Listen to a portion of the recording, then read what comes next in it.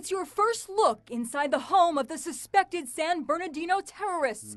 Inside Edition's Jim Murray and other members of the media were granted access to the killer's home by the landlord. We were there as he had the sheet of plywood that now seals the front entrance pried loose. Got the walls punched out here. The front door's been broken. The patio doors were smashed when the FBI raided the home on the night of the massacre. This place is a complete mess in here.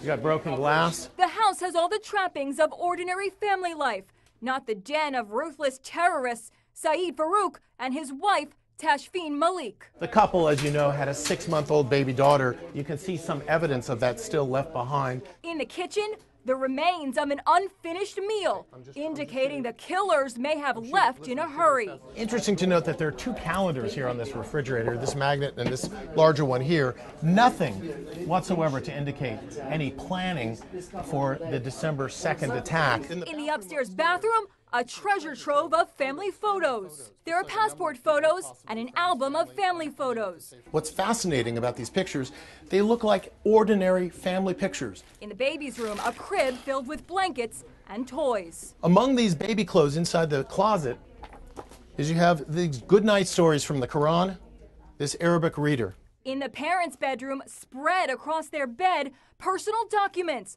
social security cards, 2 copies of the Quran. Jim Murray found a bank statement showing a balance of almost $64,000. Quite a sum for a guy making $51,000 a year as a county health inspector. It appears some of the money was wired into the account via Western Union. The couple's clothing still hangs in the closet. The possessions they left behind when they went on the rampage that shocked America.